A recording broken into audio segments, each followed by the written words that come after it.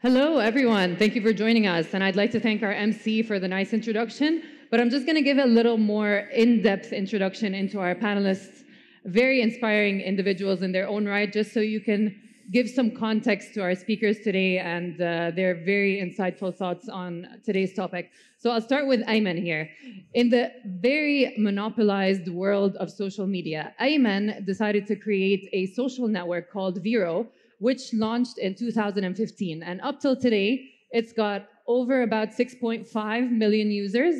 And what I've noticed Ayman talking about when it comes to Vero, which is very interesting, is the focus is not so much on the software and features, that's very much there, but content creators are very much at the heart of Vero. And he's got a very interesting strategy about how he's planning to go about that soon, which we'll talk about in a little bit. Our next panelist, I don't know if I need to introduce him, but I will anyway, Mr. Casper Lee. Casper Lee was a YouTube sensation over a decade ago. He had started with millions of followers. He went from being a YouTube star to becoming a serial entrepreneur and investor.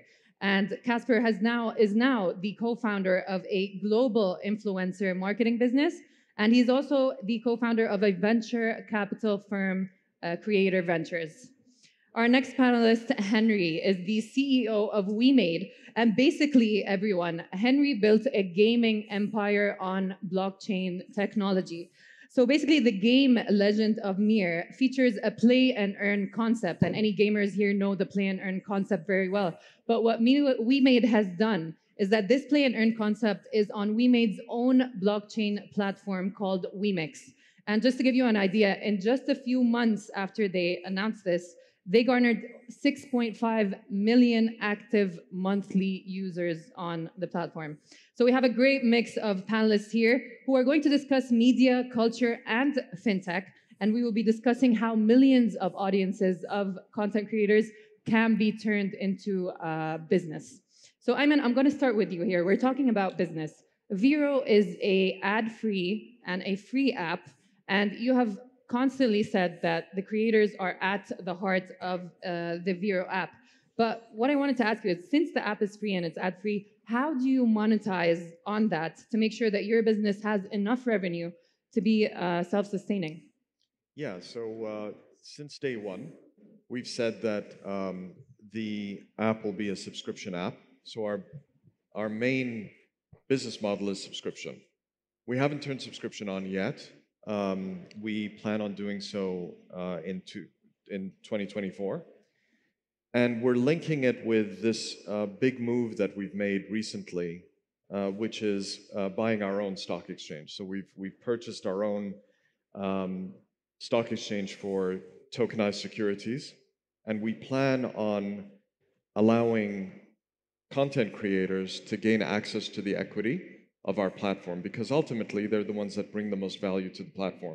Users, the community, our customers bring the revenue to our platform. And so we want to reward them by giving them access to the equity in the platform.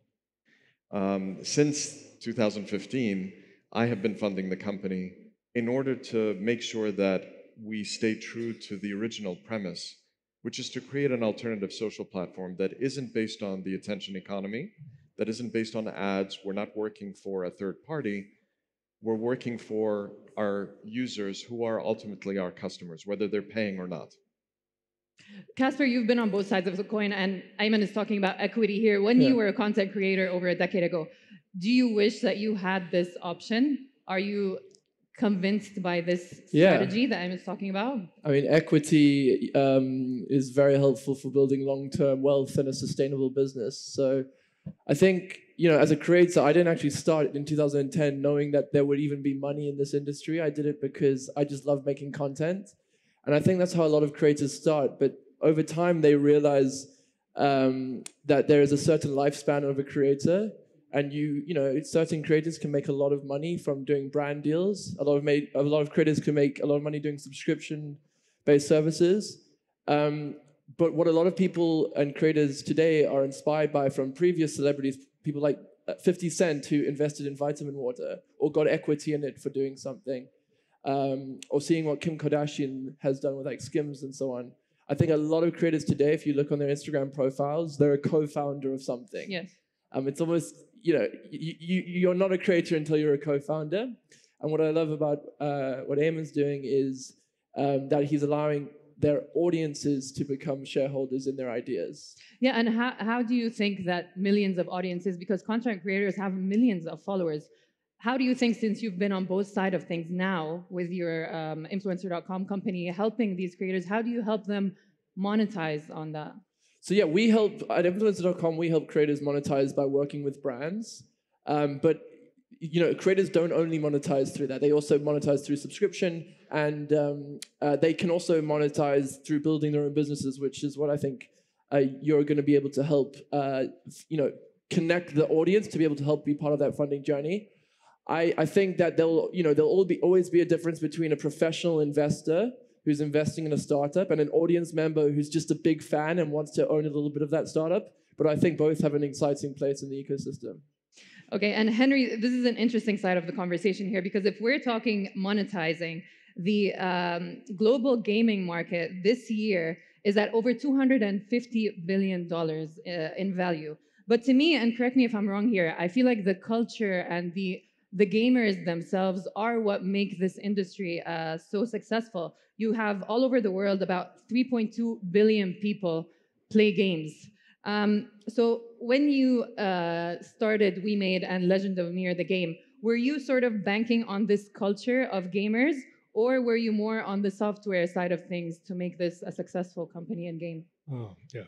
Monetization is one of the core, fundamental, and basic elements in gaming. Every gamer can buy items from game developers, and they buy and sell game items with each other. So every game has in their economy, in their games. But traditional games, the monetization and the economy is within the game. It is contained in the game. But by blockchain technology, the in-game economy can be extended to the real economic value.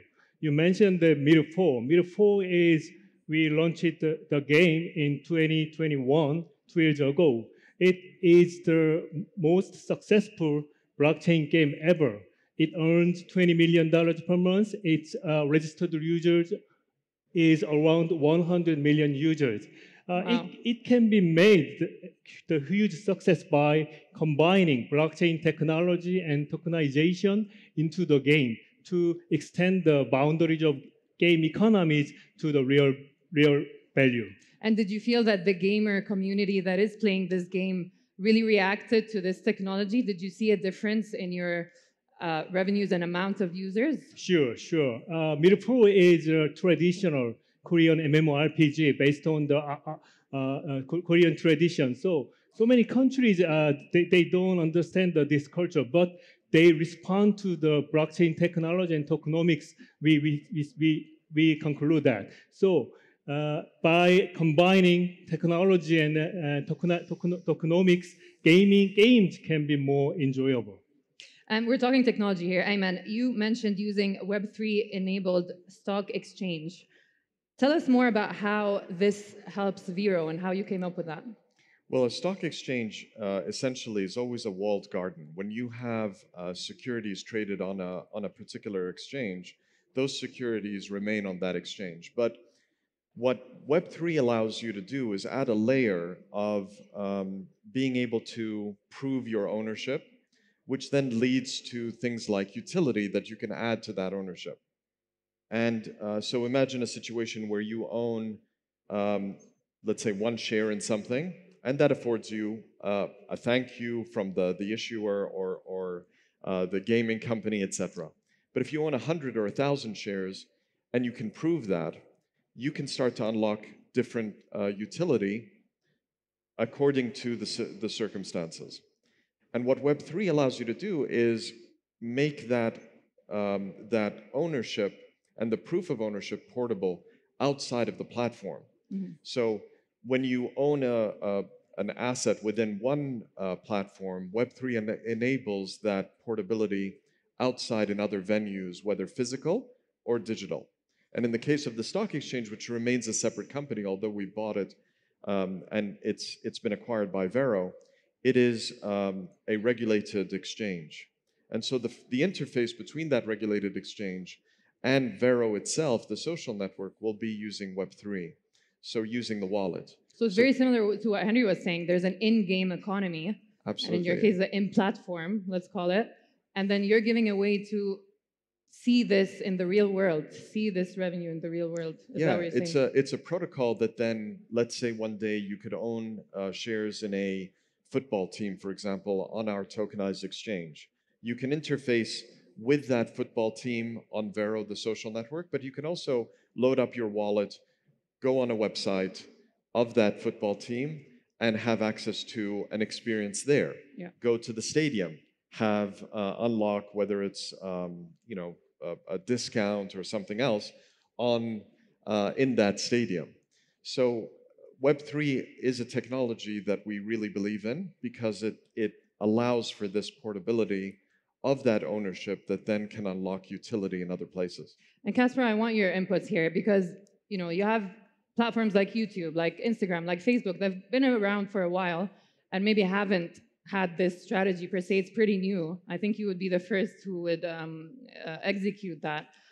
But they have been successful in their own right, and you have found success on those platforms. So do you think with what Ayman is saying, and we can tie it into what Henry was saying, that this will motivate content creators to then move to these platforms? Will it make them more successful over the success that we're already seeing from them? Is that enough? Yeah. So I think those original platforms are a place creators go to, not because they just like the branding of YouTube, but because that's where the audience is. And so creators will usually go to the platforms where they can acquire the audience, and then they'll also use other platforms to help monetize that. So for example, a lot of YouTubers also use Patreon. If you can combine those two things, I think that's very powerful. Henry, I want to go back to the blockchain bit. How profitable has it been? And explain to me more of, like, we can elaborate on what Ayman was saying, how the in-game economy works for WeMade and for Legend of Mir, and how this is translated in the real world. The profits by blockchain technology and tokenomics can be shared among all the parties.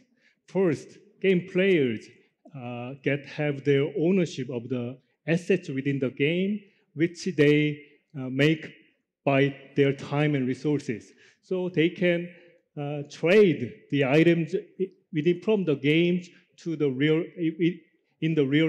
world value to other games.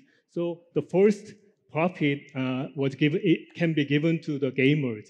And second, the blockchain technology and tokenomics can make the games more enjoyable. More enjoyable games can make more users, and more users can make the companies more profitable, more profits. So the game developers can more profit by using the blockchain technology. And third one is the platform. As you mentioned, that we are operating our own blockchain game platform called Remix. It is the #1 blockchain game platform now. We have the most successful blockchain game ever called Mir4 Global, and we have the most games on our platform, around 50 games, and we are adding 2 or 3 games every week. And as for the gaming platform, you think about that the Apple App Store and Google Play Store. Their combined revenue of the platform using gaming is over the 100 billion US dollars. So, but they are distributing platform to distribute the games, and we are a different layers platform, and so we are compatible with them. And at the end of the day, if one platform, one blockchain game platform is dominant, their profit will be more than that. We're talking technology here, and Casper, you've always talked about that, in yesterday's panel, AI cannot replace content creators because people always want to know the story behind the person who's creating this content. And Ayman, on your application, it's all about the niche community of artists and music, and going back to the core of what content creation is about.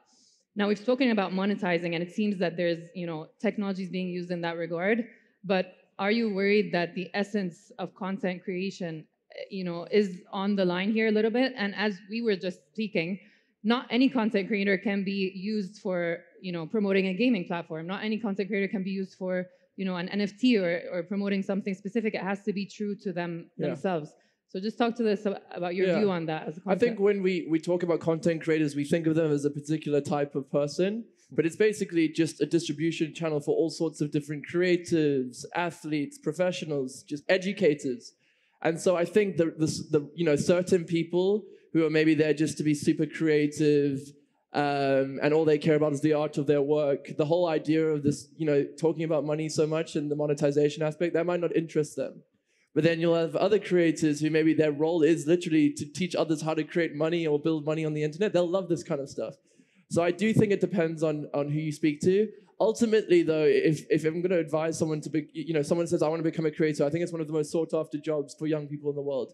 I would say that don't put money as the first reason for doing this, because 99.9% of you will fail before you get to a place where you can make a lot of money. But if you're doing it for the fun, you might push through that failure to a point where you can actually monetize. I mean, do you have a plan on Vero, since you're putting a strategy in place where the content creators can get equity? Do you fear that they may turn into what, Casper is saying, that money is first and, the content will be not as good, basically? The best regulators for that is the audience. And fans know when they're either somebody's trying to take advantage of them, or if the creator that they're following is just basically looking for some way of just making money, and that's it.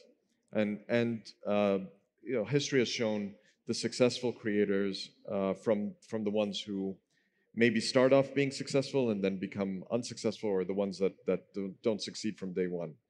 I think at the end of the day, what we want to do is we want to level the playing field.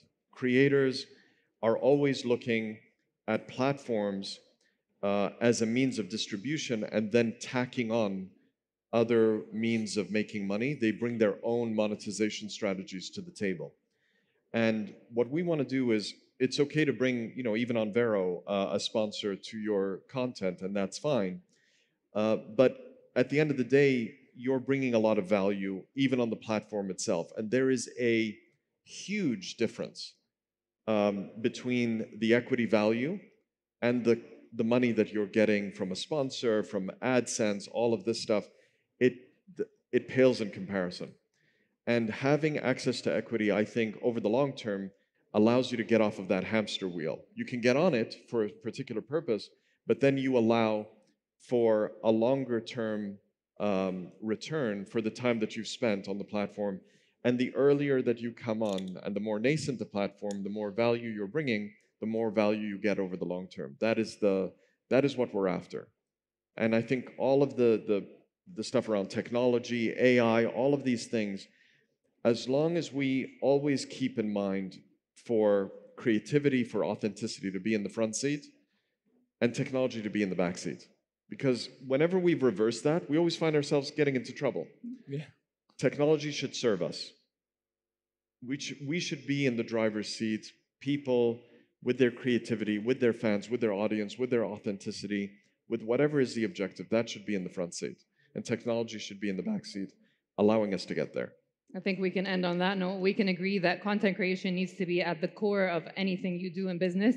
And it's people like you that pave the way to just have the content creators go in the right direction and make some money out of it, which is always nice. Thank you very much, everyone, for following this panel. Very insightful, I must say.